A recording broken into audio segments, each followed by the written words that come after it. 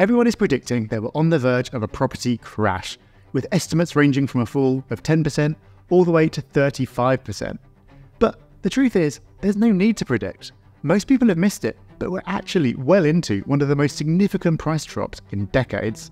And the good news is, if you're an investor or a homeowner already, this could be the best crash you ever have. I'll explain what I mean by that in a minute, but first I need to show you why the crash isn't just getting started, it's well underway. Let's start by looking at this house price chart. You can see that from 2020, house prices went almost vertical, growing by 20% or more. What goes up that quickly tends to come down quickly too, and that tiny little dip right at the end only amounts to a fall of 4 to 5% so far. That's why it looks like this is just the start, and there's another 15% to come, or maybe even more, given that we were already at all-time highs going into 2020. I'm not saying that there aren't further falls to come, there almost certainly are. What I'm saying is that although this chart is disguising it, house prices have actually already fallen by far more than the 4% that's showing up here, and that's because we're measuring it with the wrong tool. When you measure something, you need to believe that the tool you're using to measure it with is consistent over time. You'd struggle to make a cake if your scales gradually became less accurate, so they showed the same amount of flour as being 100 grams today, but 150 grams by next year. But this is effectively what's happening when we measure anything in pounds, because the pound itself is changing in value. Or to be more precise, falling in value because of inflation. Because property wasn't the only thing that went up sharply in price from 2020. It's the same for food, for petrol, for wages. And when the price of everything has gone up and isn't coming back down, that's basically the same as saying that the value of the pound has fallen. So what happens if we correct for this and hold the value of the pound constant?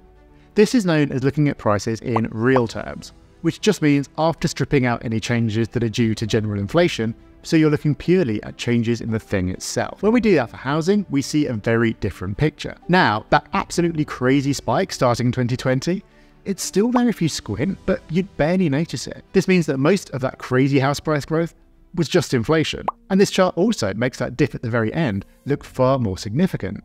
And that's because while the price of everything else has continued to rise, inflation's at 8.7% right now, property hasn't and has actually started to go back the other way. In fact, in real terms, property prices have already fallen by 12.5% from their peak. And that means that after adjusting for inflation, property is far below where it was at the start of 2020. And actually, it's back to where it was in 2014. After all, people are paying their mortgages with their salaries, and investors are looking at the returns they make based on rents. So if wages, rents, and everything else are higher because of the pound losing value, and property prices are staying the same, they're actually falling. And for every month that everything else keeps on going up in price, but property prices aren't, the real terms drop just gets bigger. So with inflation running at 8% or more, if property prices just stay where they are for another year, which seems optimistic compared to most forecasts, you'd end up with a real terms drop of more than 20%. How would a 20% drop compare to past crashes? Well, let's see what happened in 2008. But before we do, if you've learned something useful so far, consider liking the video and subscribing to the channel. It helps us out and it makes it more likely that you'll see our videos in the future. So, 2008. You can see from the nationwide house price data that real property prices peaked in the third quarter of 2007 at today's equivalent of £323,000 and didn't stop falling until 5 years later at today's equivalent of £239,000. That's a drop of 26%. That is more than double the peak-to-trough drop of 12% you see when you don't account for inflation. And inflation-adjusted prices fell for 3 years longer too. As you can see, nominal property prices bumped along at round about the same price for about 3 years, from 2011 to 2013. But because there is inflation, that equated to a real terms fall. As I said, we could easily see the same again. House prices bumping along for another year could take us to a 20% real terms drop. And if they fall a bit rather than just bumping along sideways, which you've got to say is likely, then in 12 months' time, you could have a deeper real terms fall than we did in 2008, which was a time when property lending had got out of control and the banking system almost collapsed. So make no mistake, when you correct for inflation, we're not waiting around for a crash, it's happening, and it's probably going to keep on happening for at least another year. But whether you're a homeowner or an investor, this is the best type of crash you could possibly have. What you really want as a property owner is for your property to grow in value while your debt stays the same. When that happens, all the equity gain, the value of property above the mortgage, is yours to keep. In a nominal crash, your equity is quickly whipped away from you as the opposite happens. The value of the property falls while your debt stays the same. But right now, neither of these things is happening to a significant degree. Your property isn't rising in value, but nor is your debt, so you're not losing any equity. In fact, the value of your debt is shrinking because of, you guessed it, inflation. Inflation means that your rents should be increasing, and if you're earning an income to fuel your property business, then that should be increasing too. So your debt is still shrinking in real terms, it's getting easier to pay off, even if it's not shrinking relative to your asset value.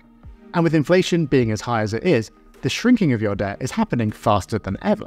And this situation actually isn't at all unusual. If we look at the real terms chart again, you can see that property prices fall in real terms quite a lot.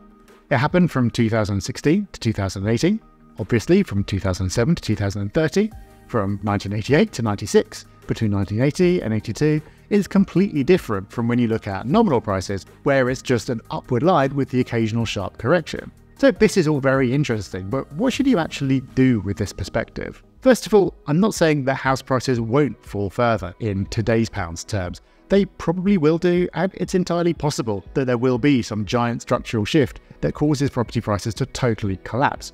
I don't know, and nor does anyone. All I'm saying is that you can stop waiting for a property crash, because in a very meaningful way, it's happening now. And because inflation has been so aggressive, while it's absolutely possible that prices could fall by another 10% or more, they don't have to compensate for the COVID growth and bring everything back into line. In fact, if you look at this chart, this is showing real house prices, with the red line showing a trend of 1.5% annual real growth starting in 1975. This trend is higher than the long-term trend of 1.1% that you get if you go all the way back to 1845, but not dramatically. I like looking at a long-term view like this because whether you're a homeowner or an investor, you're buying property for the long term, not based on what you think might happen in the next 12 months. But if you're interested in buying more property right now, then the current panic about what's happening in the market is great news because you've got the upper hand. But most buyers are totally ill-prepared and miss easy tricks that can help them take advantage. So continue watching this video where I share some tactics and software tools that I use to bag bargains in uncertain markets.